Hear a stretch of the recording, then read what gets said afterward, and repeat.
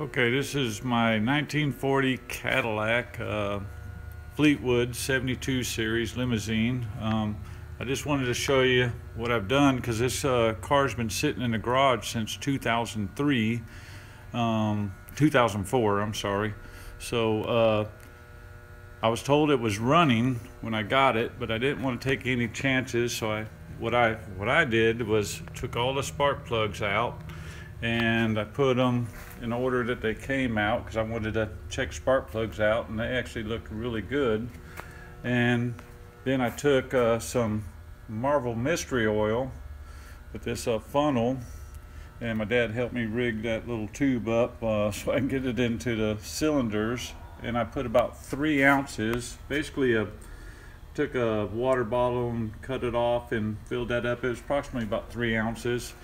And then I put that in each spark plug hole in the cylinders, and I've been letting that soak for, it's probably a little better than a week.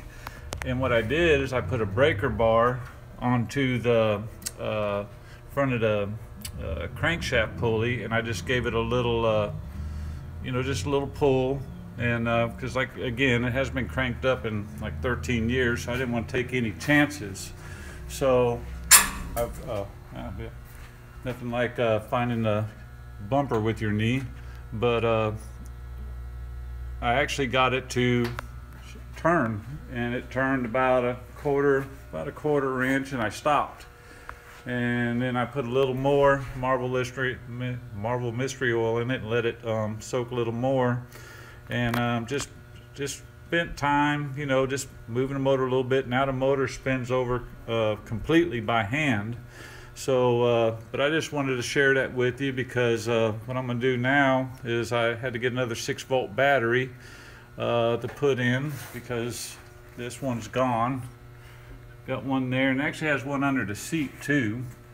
But what I'm going to do next is I put the battery in and spin it over. Hopefully all the connections will work good, and spin it over and get all the Marvel Mystery Oil out of the cylinders, and put the spark plugs back in, spark plug cables, and go on to the next step. So again, stay tuned, and I may try doing a live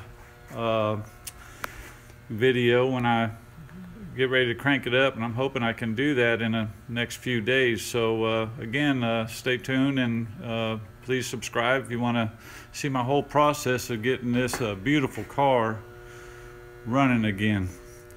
All right, thank you for watching, and have a good day.